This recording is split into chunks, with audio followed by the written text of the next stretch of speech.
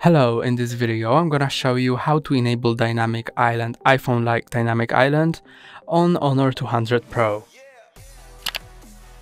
As you can see, your Honor already has something that looks like a dynamic island, and you can use it like a dynamic island on an iPhone.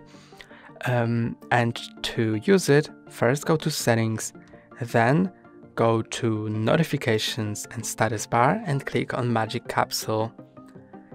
You can enable recording, media playback or clock to be displayed on the Magic Capsule, and let me show you how it works.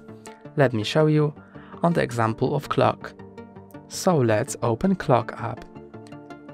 Allow, okay. And now let's set a timer.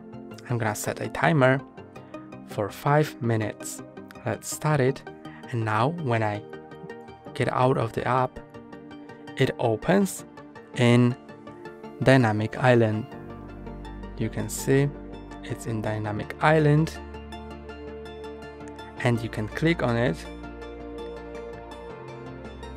to reveal more info. You can cancel or pause or click on it again to enter the app.